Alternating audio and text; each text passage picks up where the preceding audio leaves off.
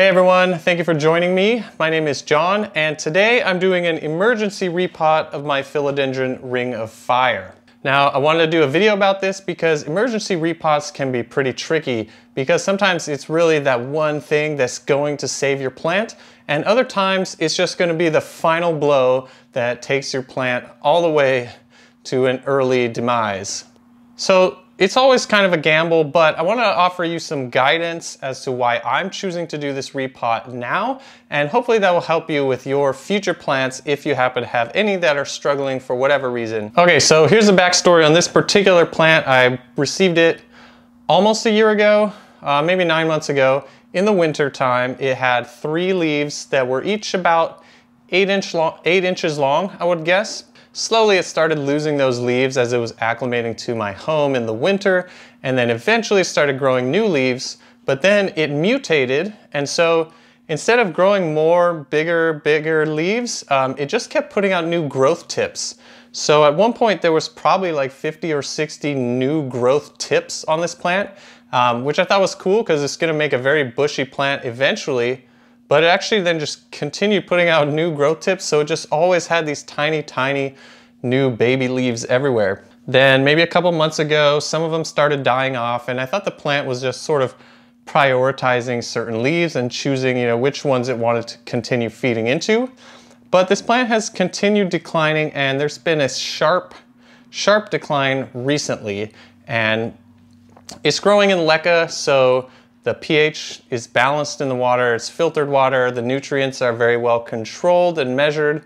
So I really don't know what's going on, but I know that something is happening with those roots, and so I want to get it out of there ASAP. Now, I'm moving this into perlite in a jar, so I've had really great success with that, not only just with propagating, but also for growing things. So here's my little example. I've been growing this philodendron clouded leaf in here for a couple months maybe, and it's just doing so well. It's in a humidity bin under some LEDs, which is where this is going to go.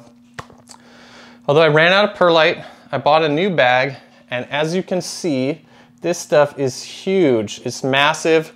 So actually this is pretty similar in size to the leca, so I'm not sure how much of difference it's going to make, but I'm going to go with that and we'll see how it goes. Just to offer you some guidance for when an emergency repot might be necessary. If your plant starts struggling suddenly and you can't figure out why, that could be a really good time.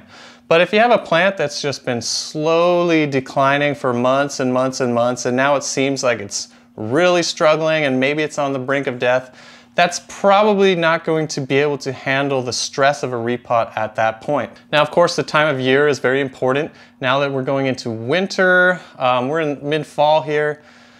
It's not the best time to be doing this, but I do have LEDs. I have some grow lights and some humidity bins set up, so this one's it's not going to know that it's winter time, so it's going to bounce back pretty quickly.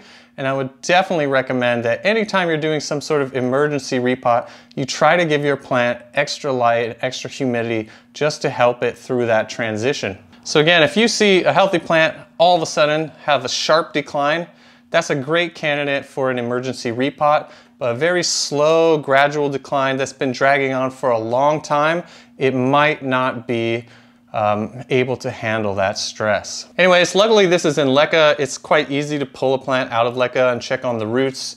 You're probably not going to damage the roots much, if at all, when doing that. So I'm sure this is going to handle it no problem. Obviously something is going on with this, so I think it's going to really appreciate a change of environment. So let's get it out of here and let's see what happens. Okay, so really quick, let me just show you what's happening.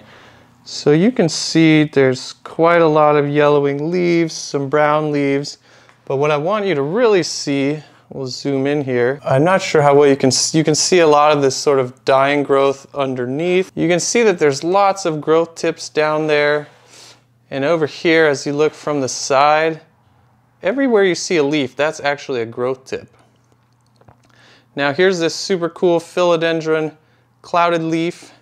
And just to show you these roots here, it's been growing tons and tons of happy roots here in this mason jar of perlite.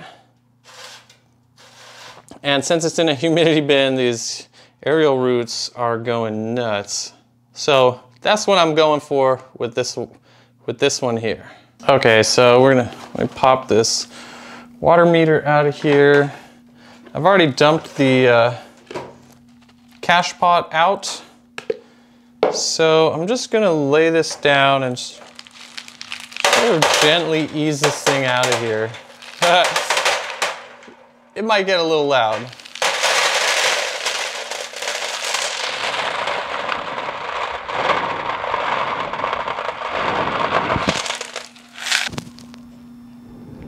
All right, so can you see these, there's some roots that have kind of rotted off, but actually that's kind of standard because these were probably there when I first put it in, and then eventually the plant started growing these hydro roots, which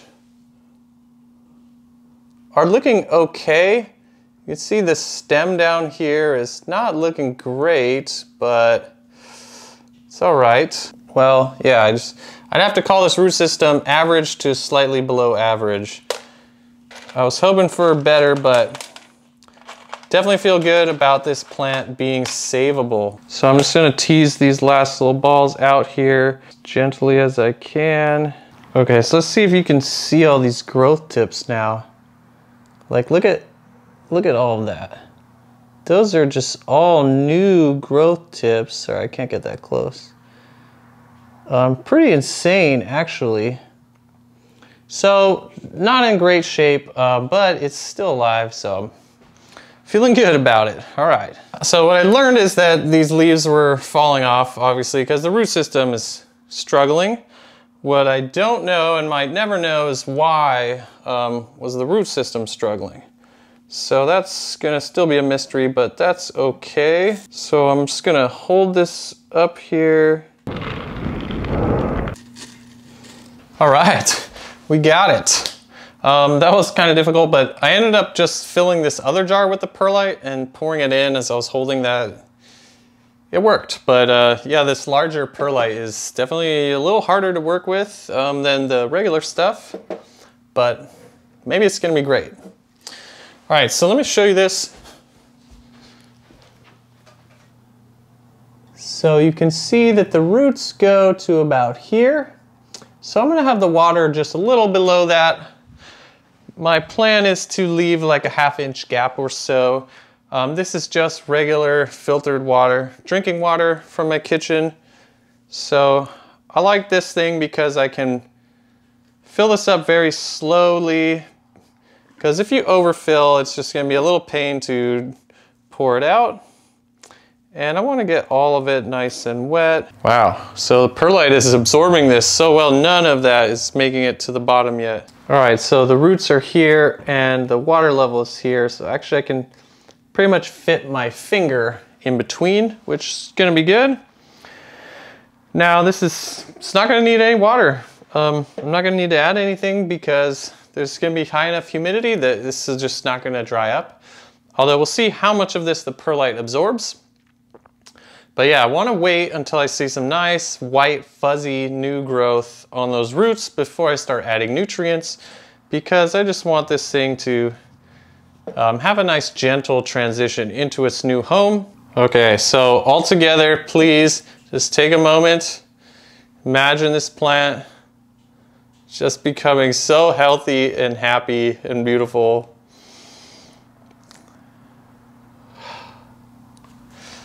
All right, great, so that's it. So I will be back with an update video, hopefully in a couple of weeks to a month, as soon as things have started moving along. So I hope this helps you. Just to recap, yeah, it really depends on how far gone your plant is and how long it has been struggling.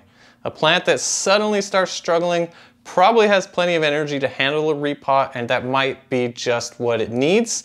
Although of course it's tricky diagnosing plants because so many different things will cause that plant to exhibit similar symptoms. But if you had a plant that's been really, really struggling for a long time, I would probably recommend that you just try and set up a grow area with lights, boost the humidity, and just leave it and try and get it growing as much as possible before you try to repot it. All right, so I think that's gonna do it for me in this video. So thanks again for watching. If you found this informative or helpful, please do me a favor and hit that like button, and definitely reach out to me in the comments. I'd love to connect with all of you. And as always, have a wonderful day and happy growing. I will see you in the next video. All right, peace.